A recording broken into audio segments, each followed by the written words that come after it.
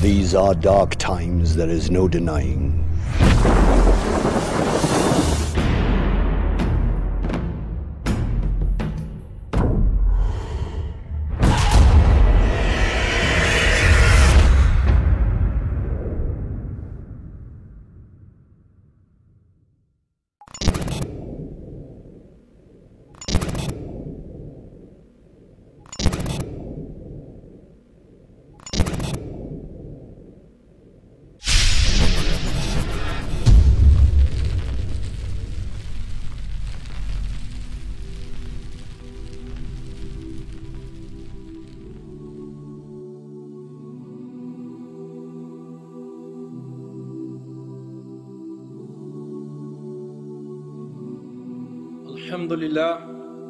الحمد لله رب العالمين والعاقبة للمتقين والصلاة والسلام على سيد الحبيب المرسلين محمد وعلى آله وأصحابه أجمعين ومن تبعهم بإحسان إلى يوم الدين أما بعد.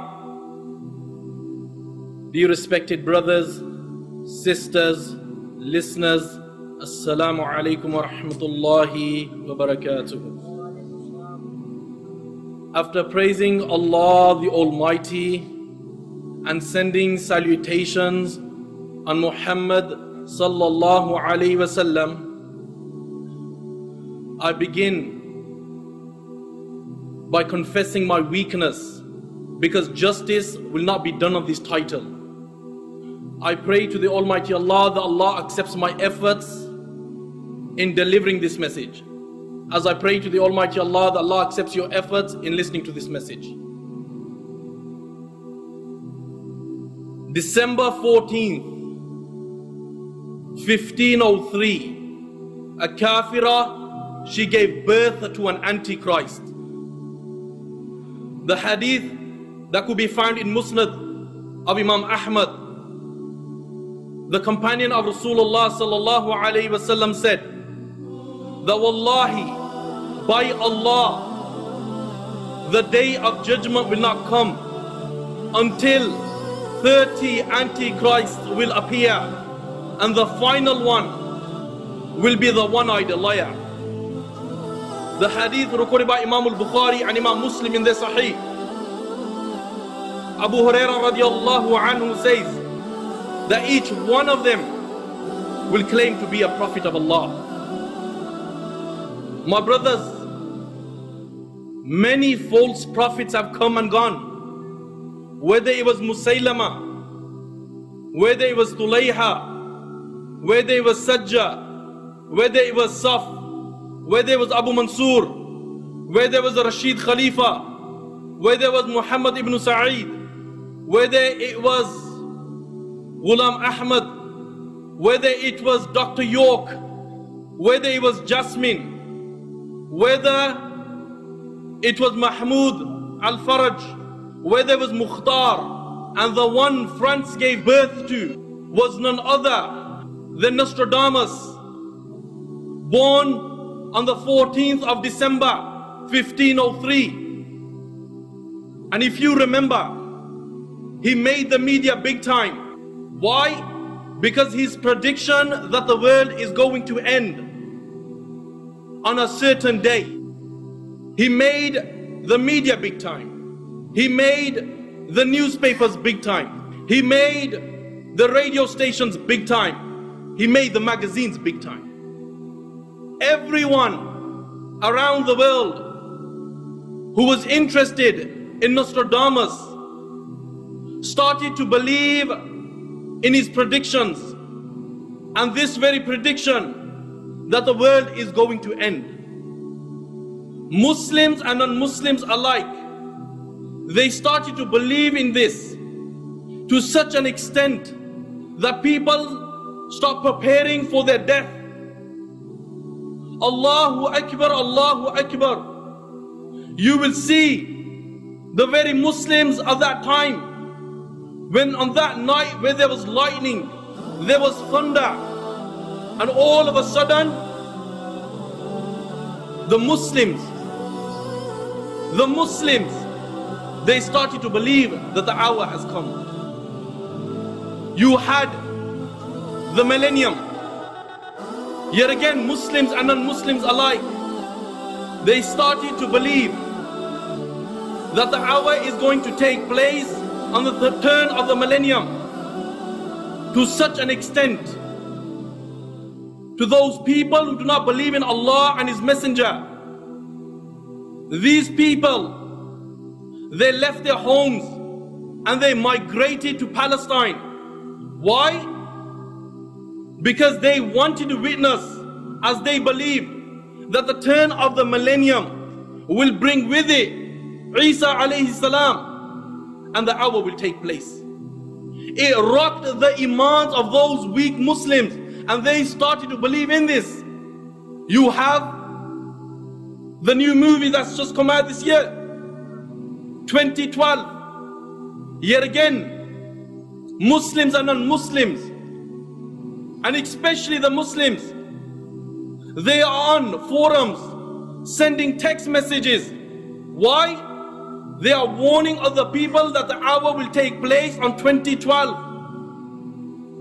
In spite of the verses of the Quran, where Allah says, "O Muhammad, they ask you regarding the hour, tell them, its knowledge is only with the Almighty Allah."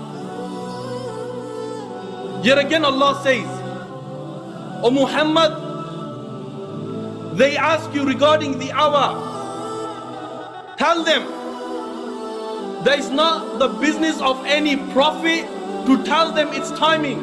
Why? Because no prophet knows when Qiyam will take place. But in spite of these verses of the Quran, people have fallen in the trap, and they are believing that people and Nostradamus knows when the hour will take place. But bear in mind, He sallallahu alayhi wasallam said that 5 things are only with the Almighty Allah, and He will remain with the Almighty Allah. And out of the 5 is the hour. And bear in mind, no Nostradamus, no Dr. York, no Mukhtar, no Rashid Khalifa, no Musaylama, no Sajja, no Saf, no Abu Mansur knows when the hour will take place. Why? Because this knowledge is only with the Almighty Allah. But one thing is for certain, that the hour is near. Allah says, "What do you know? Perhaps the hour is near." Yet again Allah says, "The day of reckoning draws close." Yet again Allah says, "Qiyamah has come close and the moon has split." But in spite of these constant reminders of the Quran, you and I, we live a life of disobedience, we live a life of sin. He sallallahu alayhi wasallam said that the day of judgment will not take place until a mother, she will give birth to a master. The hadith is in Muslim. Isn't this the case today? What do you find? You find the son and the daughter, when their mother has carried them in her stomach for 9 months, and when this child is born and he reaches a mature age, the Muslims, they have gone to such an extent that they will call their own mother a dog, to such an extent that they will try to beat their own mother. How truthful is the hadith of Rasulullah sallallahu alayhi wasallam? He sallallahu alayhi wasallam said, the hour will not take place until killing will be on the increase. The hadith is in Bukhari. Isn't this the case today? He sallallahu alayhi wasallam said that the day of judgment will not come until children of fornication will be big in number, will be large in number. The hadith is in Tabrani. Isn't this the case today? He sallallahu alayhi wasallam said that the day of judgment will not take place until trust becomes the means of making profit. Isn't this the case today? Just as a brother rented his house out to a certain person and he trusted this person.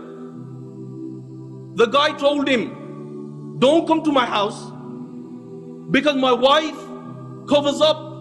I will meet you in the local park. So the brother agreed. And when the brother agreed, time passes, months went by, the payment was on time. But one day, the payment didn't come through. So he tried his utmost best to get in contact with this guy. But what happened? There was no contact with him. So this brother went down his house, his own house that he was renting out. And when he went to his house, you know what did he see? He seen his house was transformed into a marijuana factory. How truthful is the hadith of Rasulullah sallallahu alaihi wasallam? The hadith is in Tirmizi. He sallallahu alaihi wasallam said, the day of judgment will not come until earthquakes will be on the increase. The hadith is in Bukhari. He sallallahu alaihi wasallam said, the day of judgment will not come until singing women, dancing women, musical instruments will be on the increase and will become popular. The hadith is in Tirmizi. Isn't this the case today? He sallallahu alaihi wasallam said that the day of judgment, it will not come until people will follow the Quran and they will reject the hadith. The hadith is in Abu Dawood. Isn't this the case today? Because when you meet these brothers who only follow the Quran and they say we don't believe in no hadith, there's no such thing as a hadith, and you tell them to offer their salah, they will say, prove it to me from the Quran.